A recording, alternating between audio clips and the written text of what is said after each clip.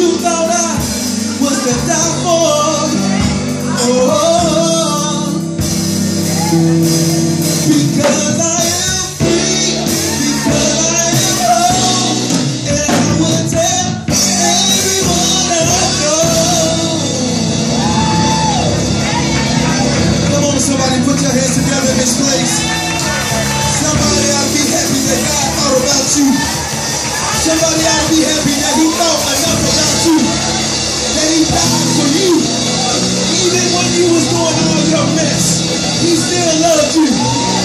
He said that you thought He thought you was the God for.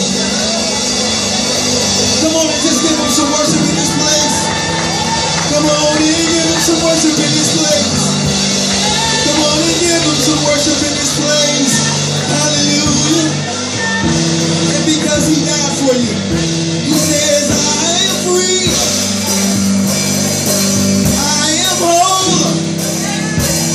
And then when you become free and you become whole, then your job is to tell everybody. Your job is to tell everybody you know. And then you begin to worship God and you begin to praise Him. And that's why in the song, Anthony Brown says,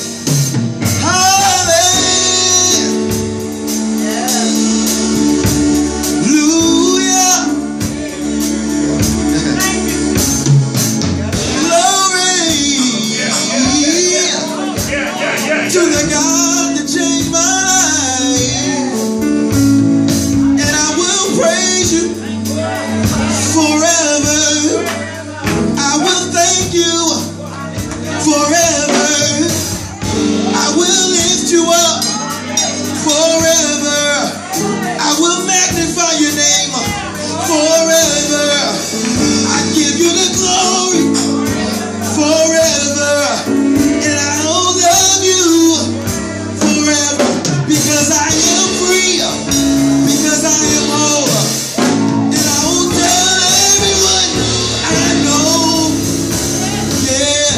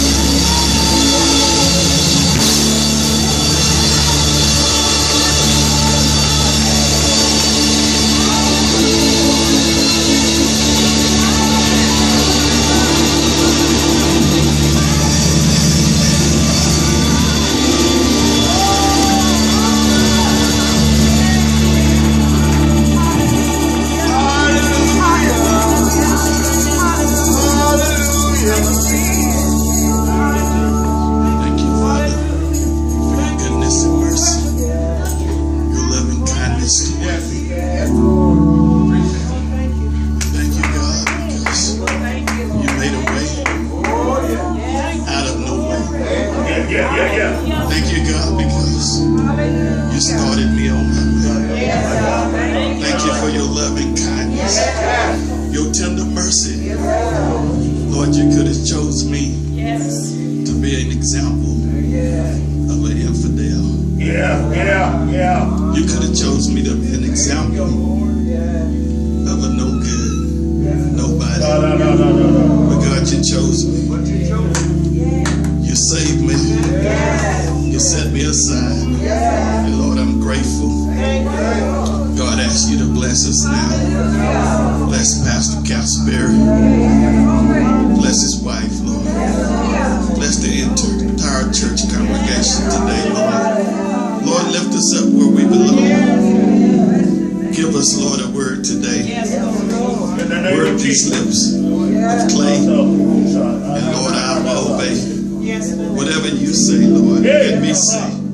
Use me, Lord, for your service. This blessing we ask in your Son's name, Jesus. Amen. God bless you. My heart is so overjoyed. Pastor did that. He went there. He took me way back. And I just thought about all of the things that I've been through in my life. He took me under his wing. And he loved me like a father. Like I was his own, amen. And my heart just couldn't help but be overjoyed. Not sad, but I'm just thankful. Because God chose me. I had other intentions for my life. My wife and I made it through college. It was my intentions when I finished college. I'm going to the Air Force. I'll go to the Air Force. When I get out of the Air Force, I'm going to be an entrepreneur. Open a restaurant, do something. I had it all laid out. But God saw different. God put a burning and a no peace in my heart that could not be satisfied. Until I made my way back home. And when I got home, I was really overwhelmed. Overjoyed because the things that I wanted to do. Consulted my wife and she said, you ain't going to no Air Force. You ain't leaving me and going to no Army. So I was torn. And I didn't have a whole lot of peace in my life because that's what I wanted to do.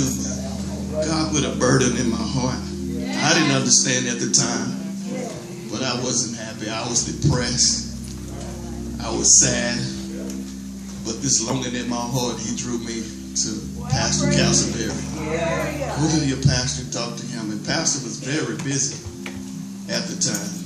It took me days that I could really get close to him, to get my hands on him, to talk to him, to tell him how I was feeling. But when I finally got to him, we were having a family fellowship in the cafeteria area down there. Wednesday night, everybody come out and have a church family dinner. And I finally made it. And here's Pastor said, son, you've been trying to catch up with me. Here I am right now. And I just fell in his arms. And I cried like a baby. I could not control my tears. All of my bundled up emotions, my anxieties and everything that I was going through at the time just came unloaded. I loaded it right on him, and Pastor probably wondered, Lord, what's the matter? Okay, son. I wouldn't let him go. What's going on? But God knew. God knew. Because I didn't have peace in my life until after that day. He connected me with Superintendent Pastor Johnny Castleberry. He connected me with him. And ever since that day, there has been a peace in my life. Yes. There's been direction. And I'm not doubting about the way. All right, son. I don't have any doubts about the way. And I'm not in a hurry to get anywhere. I'm not in a hurry to get anywhere. What I want to do, and I told my pastor under watch care when I was there in college, what is it you want to do for the Lord? And I never really thought about it. I want to finish school and get out from down here in the country. This is what I was thinking. But what is it you want to do for the Lord while you're here? So maybe I can help you. And I said, no. I pray about it and think about it. He said, what I really want to do is just help my pastor. That's what I said. I said, I want to help my pastor. I just want to be a help to my pastor. And my thoughts along those lines was like deacon. So once a pastor appointed me deacon, I thought, hey, this is it. I can be a help to the pastor as a deacon. So I exhaled. And I was excited, and I said, now I know what I'll be doing till I die. I did. I exhaled, and I just got comfortable. I said, now I can work it from here. I want to be the best deacon. I said, Pastor, what is the highest that a deacon can be? I heard a lot of people say ordained deacon and all of that stuff, so I kept inquiring and asking about that. I said, well, the Church of God in Christ, deacon is just a deacon. So we don't have ordained deacon. I think they do in Baptist and other denominations. So I said I want to be the highest deacon I can be, and I'll go on to glory. But the Lord saw differently, because He troubled my spirit again when I was reaching the plateau of deacons, that where I thought, yeah, I'm almost there. I'm almost there, that I can just ride it on out. And He troubled my spirit again, like He did when I first finished God. He troubled my spirit, and my spirit was not satisfied until I accepted the call into the ministry. Once I accepted the call into the ministry, God, on my job, I was working when I got out of college on my job. I said, I want to reach the $100,000 figure in business. My degree is in business management. I want to reach that plateau in my job, and to do that, I'm on a fast track to get there really quick.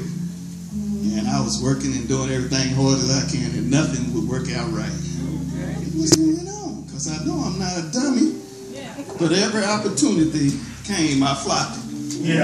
Everything I done that I was supposed to do, and everyone else that came in the same program with me at the same time was moving on. And I was not doing it. I was not going anywhere. I was standing still and treading water. And I said, what is the matter? But when I accepted what the Lord has for you to do, I said, oh, what is the matter? Why am I not progressing? I know I'm not a dummy, and I love you. And I work out tired. I do everything, Lord. Why am I not moving? And the Lord said, when are you going to do what I want you to do?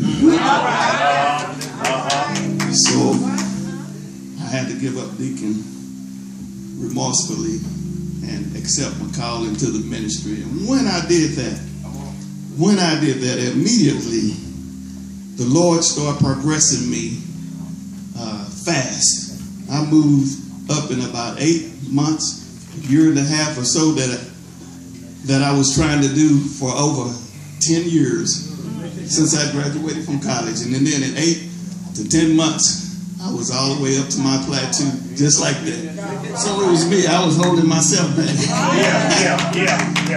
But God is good, amen. My emotions are all over the place right now, Dad. You took me way back there.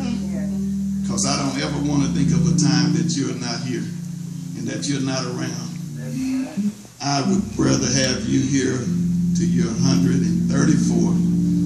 I don't never have to be in charge. I just love serving you, Dad. I just love serving you. That gives me all of the joy and the satisfaction I need, amen. But I love the fact that you're training us and that you're pouring into us. He really pours into us, elders and ministers. Everyone can be a witness of that. He really poured into you, and I thank you for that, Pastor. Let's give our pastor a hand. I celebrate him, and I give him flowers because he is a great man. Yes, he is. I call him Dad, and I call Mom all the time, but he is really a great, great man of God. Yes, he is. She is an esteemed woman of God. Yes. And sometimes I cut them short when I'm saying Mom and Dad, but they really are men and women chosen after God's own heart. And I love them both so dearly. Amen. God bless your hearts. I don't know. I'm not going to be before you long. We've had service already. So let me just speedily go through here. And if you would forgive me for not acknowledging everyone, I acknowledge all of the esteemed men of God. I acknowledge all the esteemed women of God. Amen. Amen. And all of the sister and brothers of the faith. Amen. Amen. God bless you. And last but not least, I would not skip over my wife, my lovely wife. My lovely wife.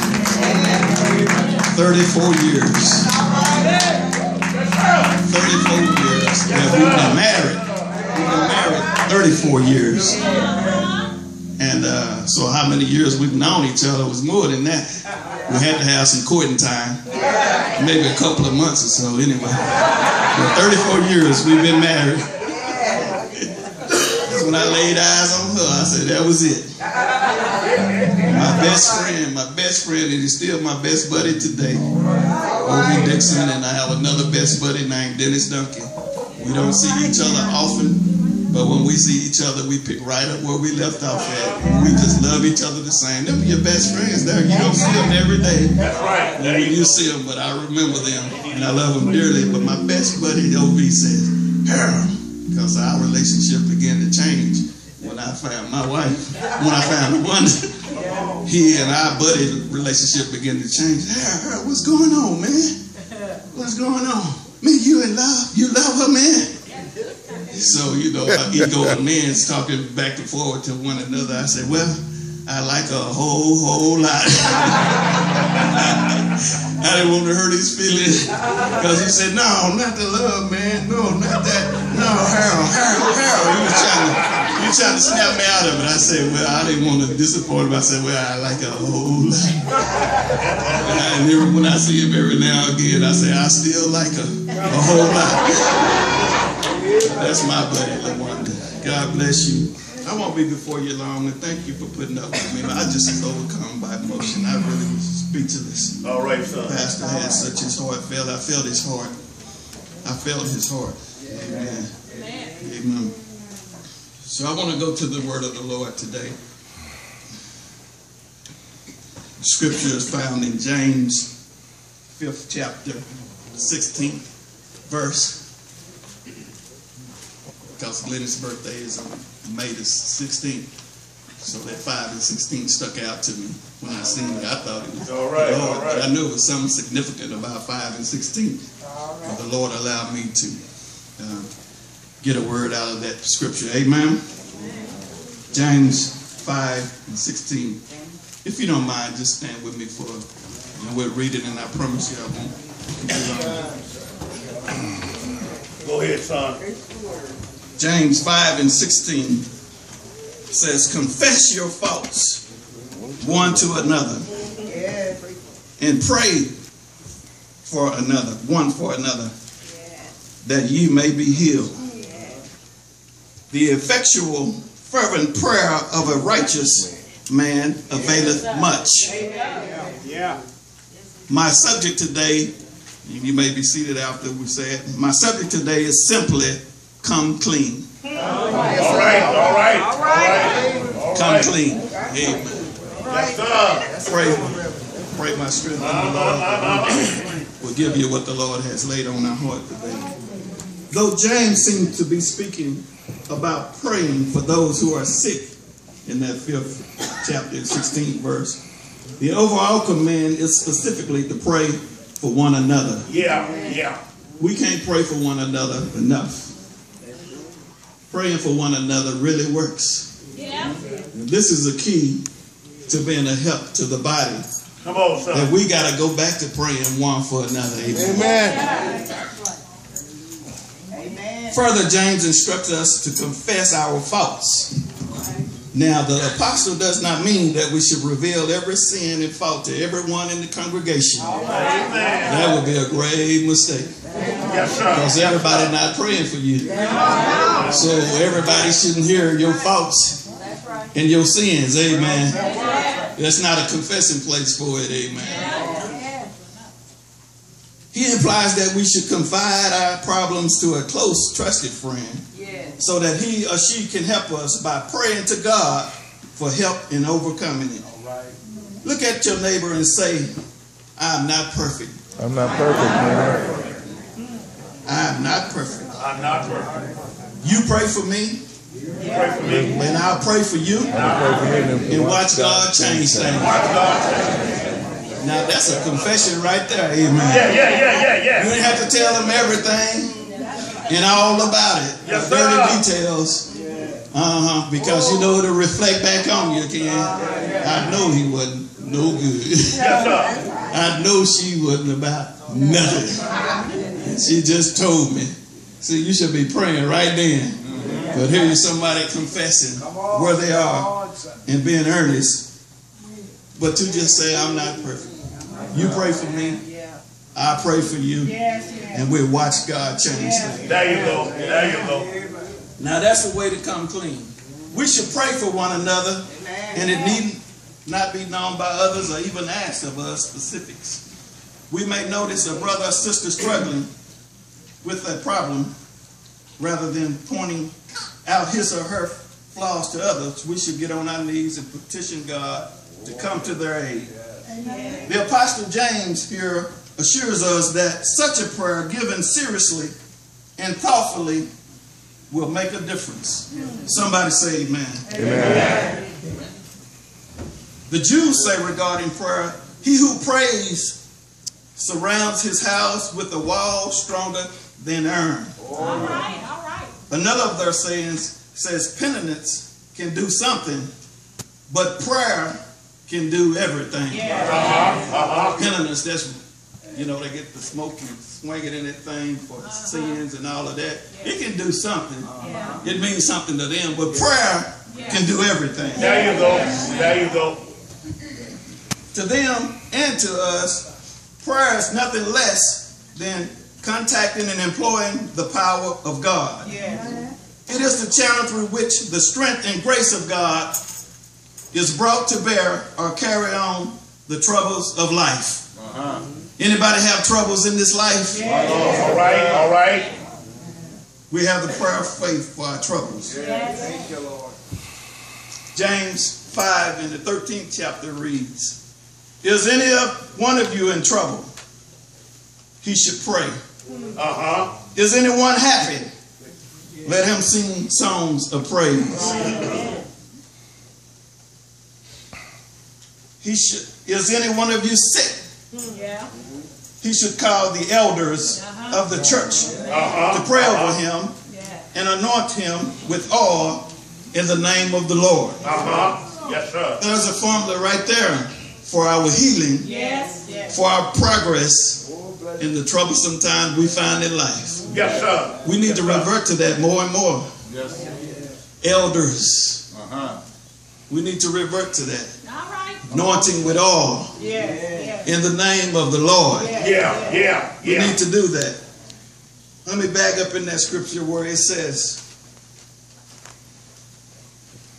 he should pray. And then, is anyone happy? Let him sing songs of praise. Man, I'd divert back to that for a short moment because I remember when I was first married and I went out and got in an apartment and I got my wife, my bride. I did what Pastor L.C. Castleberry told me to do. I made my nest.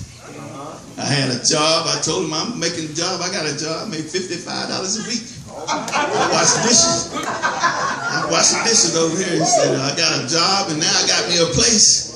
Now what you say? I said, all right. That was the first time I went. He said, now, where you live at? I said, I live with my mama. You can't bring your wife to your mama. Told me I'd get married. You need your own place. So I went back to him after I did whatever he told me to do. I said, I got my own place. I got a job. $55 a week. If I work some overtime and work real hard, I can bring home about 60 or 65, maybe 70. All right. But I had a job. Amen. That's what he said. He said, all right then. So he tied us knotted us up. Amen. And I believe we're married because he said, little brother Wallace here. We married here, little wasn't there? And little brother Wallace here. Come in here and we married him in the name of the Lord. They kissed the bride. I said, so now we say, I don't know if we married or not, baby. He called me little brother Wallace, which my uncle was a deacon at the time, Brother Wallace. And he said, hello, wasn't Ned or whatever. He is kind of scrambled over, but he married us. He hooked us up, amen. He did something right, because 34 years in counting. I thank God for that, amen. For his counsel, and for what he done for us. Yes, sir. Yes, sir. So I married her and our son Cedric on the same day, amen. Because he was already on board. He was already on board. He tried to warn her not to marry me because he cried all day. Could nobody do anything with him. He was trying to say, Mama, don't marry him. Probably, but I don't know. He just cried and cried. He couldn't do nothing with him. She couldn't get ready. She couldn't do nothing. I went to work that day because I was not coming home with no $44. I coming home with $45. So I went to work, but he was at home crying and crying. She said, can't do nothing with him. I can't get ready. Can't do nothing. But when we got to church, my grandmama Robbie Wallace got him. He went over there and went to sleep. Said he just needed his grandmama. That was his great grandmama. Yeah, he got her and he went to sleep. He got quiet, and I married both of them that day. But I said that, I know I'm lengthier than I planned on being, but we were in our little apartment. And we were just going along, and everything was nice, peachy. Man, I was loving it. And my wife would get up and start cleaning the house and moving around and doing. And we didn't have that much stuff. We had some old furniture. One of my aunties gave me. But she was cleaning it, mopping, and you smell pine saw and stuff, wiping down and doing stuff like that. But she was singing. She was singing. And I was probably back there in the bed, and my mom said, how's it going, son? I said, everything's fine. Then I said, that's all I said every time. How's it going, son? Well, everything is fine, but man, she will not stop singing. She sang all the time. So mama said, well, don't worry about her singing. Don't worry about it. She's singing. She's singing. When you get worried about it and when she stops singing. So I shut up then. I said, sing, baby, sing. Because you sing when you're happy. She wasn't singing the blues either, so I know she was happy. So it says, if you are, back in my word, it says, where did I say that at? 13. It says, is anyone happy? Let him sing songs of praise. Amen. So I had to let her go. I had to let her sing it. Amen. But if the prayer offered in faith, it will make the sick person well. Yeah. The Lord would raise him up. And if he has sinned, he will be forgiven. Yes, sir. Therefore, confess your sins to each other and pray for each other so that you may be healed. Man, that's some rich meat in that word. I know I'm not swallowing it or saying it with my hand behind my ear, but that is a word that is powerful to help us in this 2016. There you go. We're so good at living beneath our privilege. We're good at that. Yes, we are. Living beneath our privilege. But when the answer to our dilemma and our sicknesses and our trouble is just simply come clean. Yeah. That's the answer a lot of times to our dilemma, to our sickness and our troubles. Simply come clean. Yes, sir. James 5:17 and 18 reads, Elijah was a man just like us. He prayed earnestly that it would not rain. And it did not rain on the land for 3.5 years. Again he prayed, and the heavens gave rain, and the earth produced its crops. In these two verses, James used the illustration of Elijah to show just how effective righteous prayer can be. Yes, sir. He chose Elijah because the biblical story of this prophet brings out his passionate and sometimes still carnal nature.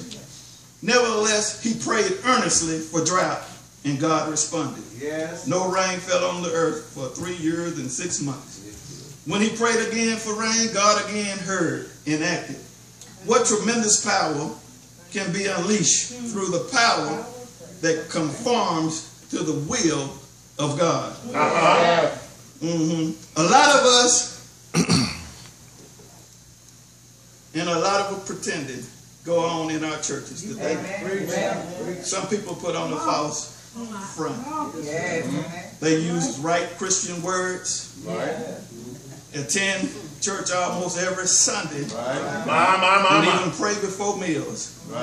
They pretend they have it all together in order to gain the approval of others.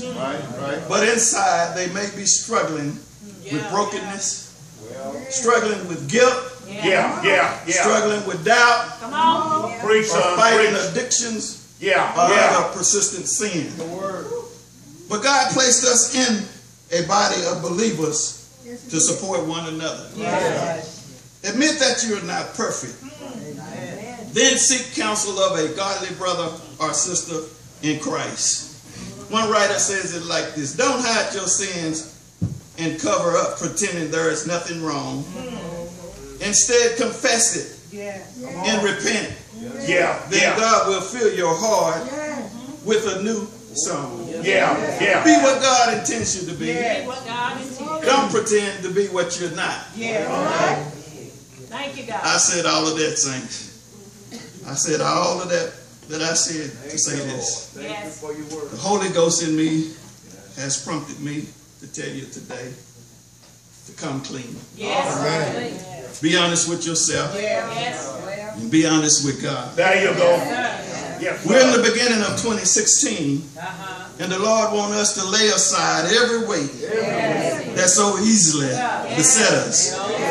Let us run with patience the race that is set before us. Some of us are disappointed that 2015 was not the year we hoped it would be. But be assured that the Lord is leading you into your destiny by exercising His will for your life. I went through that in my life. I had my plans. I knew what I was going to do, which way I was heading. 3 years, 5 years, 10 years, short-term, long-term goals. But what did the Lord have to say about it? There you go. There you go. What struggle is holding you back? Don't allow it to rule you. What problem is perplexing you? What health crisis and issue that is holding you bound? As I said once before, the Lord dealt with me through my grandbaby. And she told me she was watching Frozen when I called her to confront her about something that we had. She said, "Let it go, Papa." "What you doing?" "Let it go, Papa." I said, "But you said, let it go, Papa." So we can take some advice. You're right, sir. We can take some advice from Cadence. Yes, Amen. sir. And just let it go. Amen. Because it's weighting us down. Some things is pulling us backward. And we should be going forward. But we just got to let it go. Some things we don't understand. And you say, "Why, Lord? Why? Why me? And why that? And why now?" And we why and why. We never have an answer. But sometimes the best answer is just to let it go. Let God the potter fix your brokenness.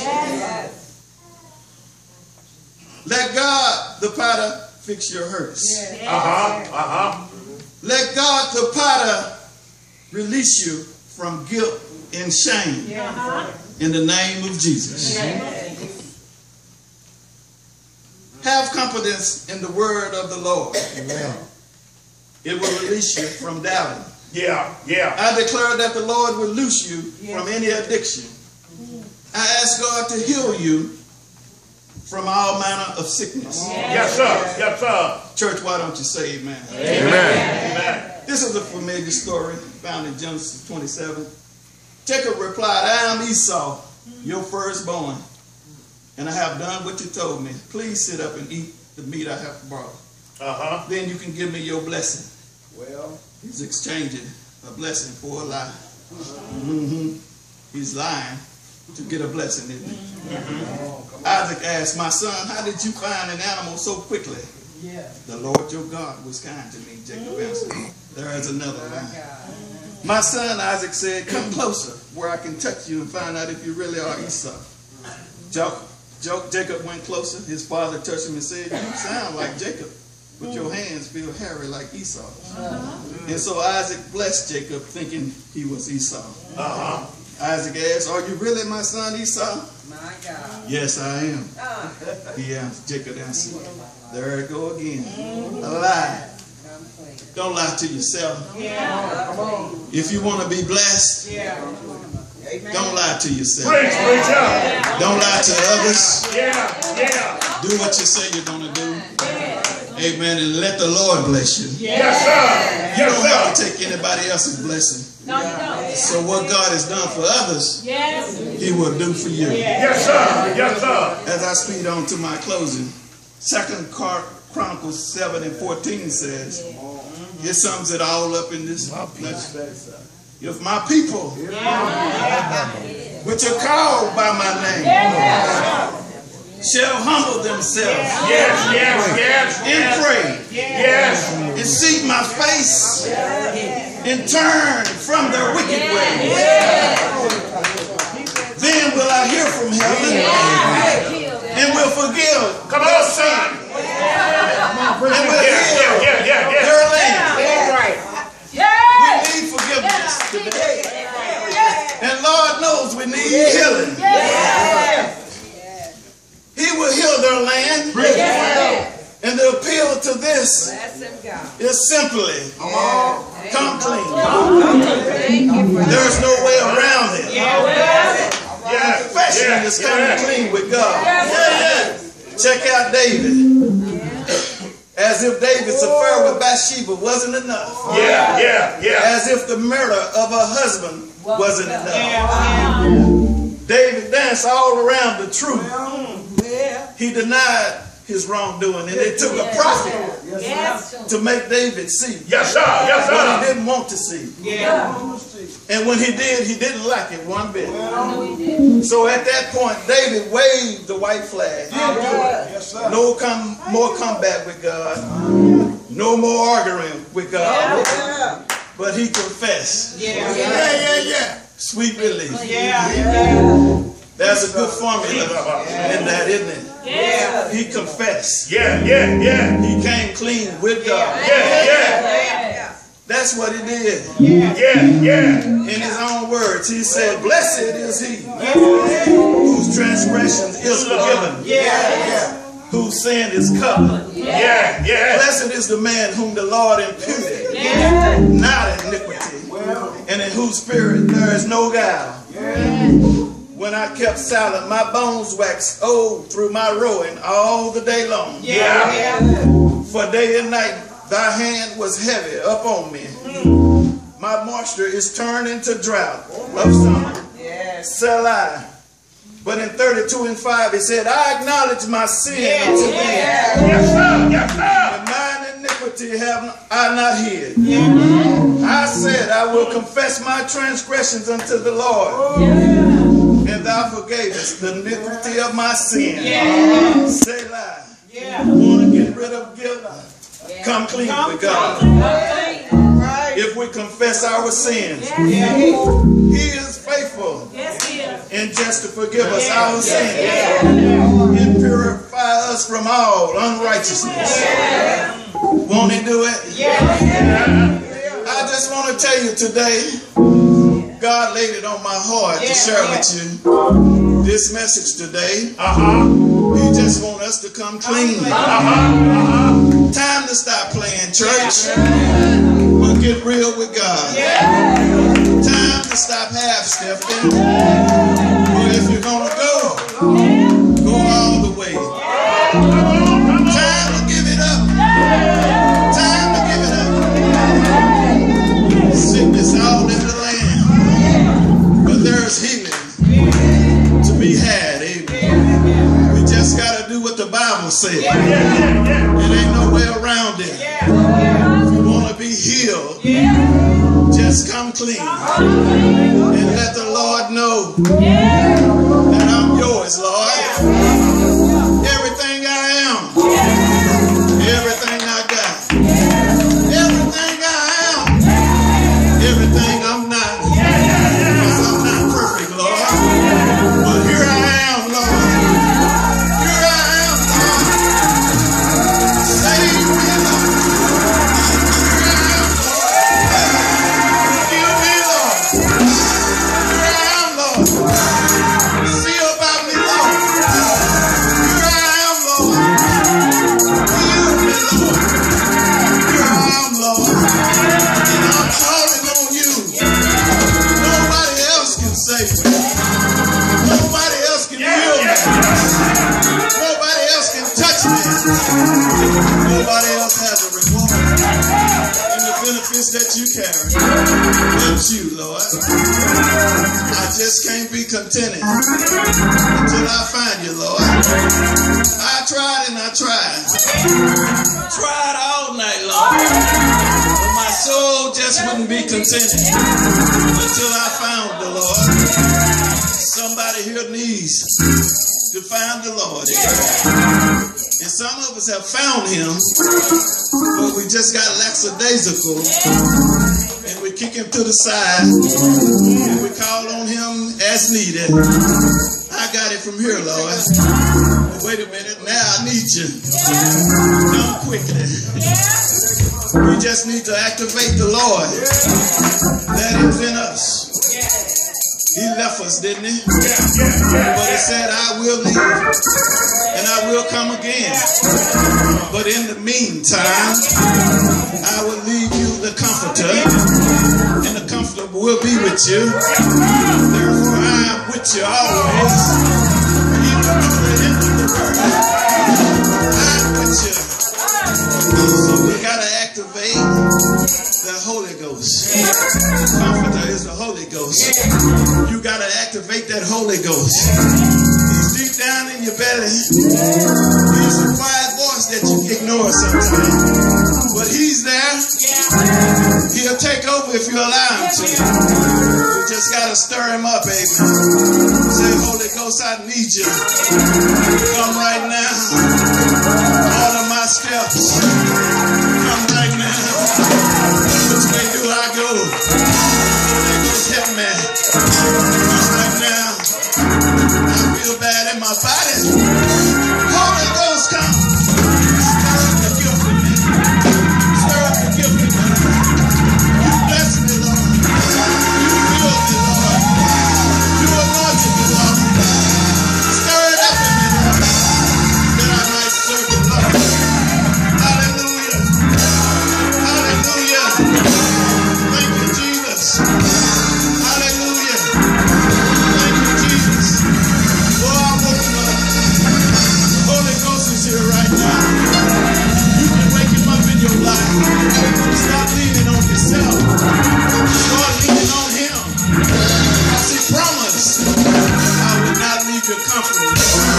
Somebody say, I'm lonely. You shouldn't be lonely in this world. If you have the Holy Ghost, you should have the Holy Ghost. Stir him up. Say, I'm lonely, Lord. Let your Holy Ghost stir up in me. I feel lonely. But fill me with your Holy Ghost. Stir up in me, Lord. I'm not by myself. Stir up in me, Lord. Hallelujah. Would you stand with me?